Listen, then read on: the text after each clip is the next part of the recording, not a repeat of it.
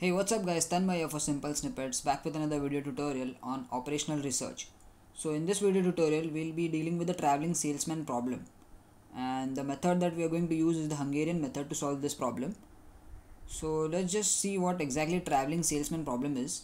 So just a bit of theory about traveling salesman. So consider that you have a company and you have a salesman for that company, and he's supposed to travel to 5 different locations, and we have to optimize the time and cost. So traveling salesman problem deals with this kind of problem wherein we have to reduce the number of time or cost for that salesman to particularly travel through all those cities in the best way. So that is what we are going to do in this type of problems. And as you can see on the screen, I have written the steps, as well as there is a table which has rows and columns, and the first row is for the locations in a row format, that is L1, L2, L3, and the same locations I have written in the column format as well. So if you find a particular cell from location 1 to location 2, you can see the value 1, that is the time or cost. So that is how the format of the question would be, and we'll see an example as well. So let me just iterate through the steps and we'll see how to go about it when we solve the actual problem. So we have to select the minimum element of a row and subtract it from each of the elements of the row. And the second step would be select minimum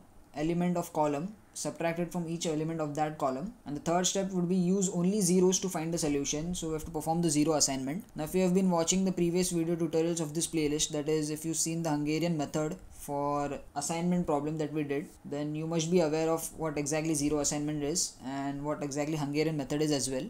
And if you don't know, it's okay, because we are going to be solving this problem right from the scratch. So the fourth step would be, if not possible with only zeros, use the next higher value, that is 1, along with zeros to get the optimum solution. And we have to repeat the above steps with the next higher element and along with the lower element till you get the proper solution. Now I know the last 3 steps are pretty confusing, but let's see the problem and you'll understand what exactly I'm talking. Okay, so as you can see on the screen, we have the question wherein a traveling salesman has to cover 5 different cities in his tour.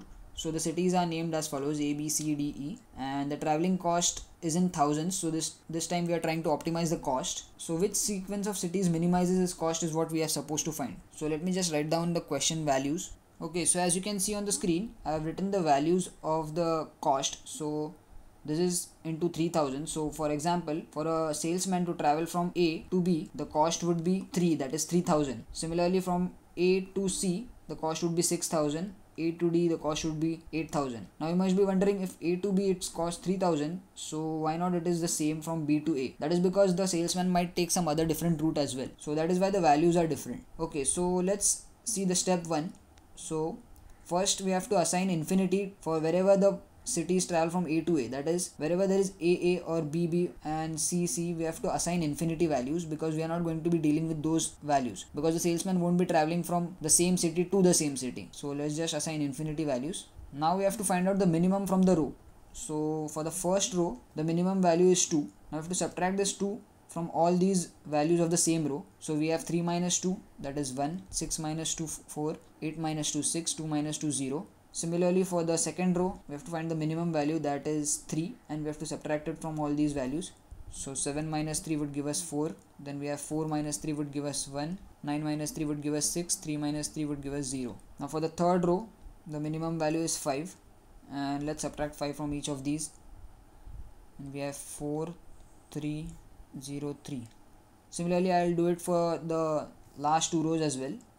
Okay, so I have calculated all the values for step 1 of the rows, and now we have to carry out step 2 or move to step 2. And in step 2 we have to check the columns, and we have to check the minimum value of the column and subtract it from all the values of that same column. So all these operations are to be performed on the new table that we found, so we have to keep this table as it is. So let's perform step 2. So first column, we have to check for the minimum value. In this case it is 0, so if we subtract 0 from all these values, it's going to be unchanged. So we'll move over to the next column. In this column, we know the minimum value is again 0. So again, when we subtract 0 from all these values, the numbers are going to be unchanged. But for column 3, we know there is minimum value as 1. So after subtracting 1 from each of these values, we have 4 minus 1, that is 3. We have 1 minus 1, 0. We have 2 minus 1, that would be 1. And 1 minus 1 would be 0. Now again for this column, we have the minimum value of 0. So subtracting 0 from each of these values will give us the same answer. So we'll keep it as it is. and again for the last column we have minimum value 0, so we'll keep it as it is. So we've done with the first step as well as the second step. Now the third step is we have to find out all the places where we have 0. So let me just mark it. Now that we've marked all the zeros, we have to find out the solution by 0 assignment. So the problem here is we have to assign each value once. That is, we know the salesman is going to travel to each city only once and he has to come back as well. So that is the problem that we have to solve. So we have to find out a loop.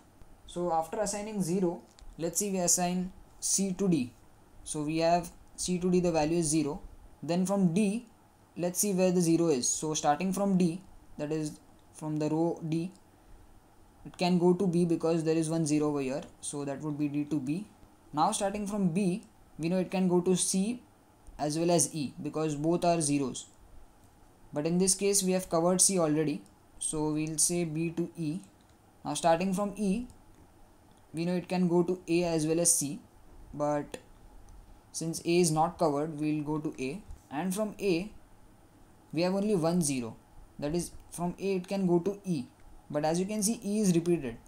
So this is not the exact sequence that we are looking for when we assign only 0 values. So now what we do is we search for the next smallest value and we consider 1 as well. So this is not exactly the answer that we are looking for. So let's see another sequence, and now we can consider 1 as well. So the next minimum value is 1. So we can consider this as well to form the loop or form the chain. So let's start from A. We know from A it can go to B as well as E. So since we are considering 1 as well, we'll make it go from A to B. Now we have to start from B. Now from B it can go to C or E. So we'll select C. From C it can go to D. So that is the only option here. So we'll mark it D. Now from D it can go to B and E.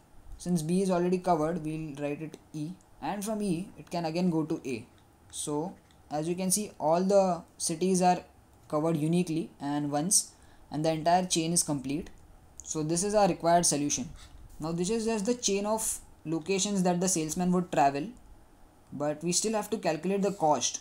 So how do we go about calculating the cost? So we just have to take these two values and we have to find out the actual value that was assigned, or actual cost that was assigned to the cell A comma B. Then we have to find out B comma C, C comma D, D comma E and E comma A. So the cost would be equal to cell of A comma B plus B comma C plus C comma D plus D comma E and E comma A. So this is what we have to find out. So cell, and now we have to find out looking into the original table and not the one which we solved after 2 steps. So this is the original table over here. So we have to look at A comma B. We know A comma B is 3. We know B comma C, that is B to C, is 4. Then we have C to D, so C to D is 5. Then we have D to E, which is again 6. And lastly we have E to A, which is 2. So the final total here would be 20. So the minimum cost would be equal to 20,000 rupees, since the value is in thousands. So this is our final answer, and this is how we go about solving the traveling salesman problem using the Hungarian method. So that's it for this video, guys. I hope you understood the traveling salesman problem and how do we apply Hungarian method to solve and optimize the traveling salesman problem. And if you have any queries, you can always put them in the comment section, and make sure you subscribe to our channel so that you get notified when we upload the next video. Peace.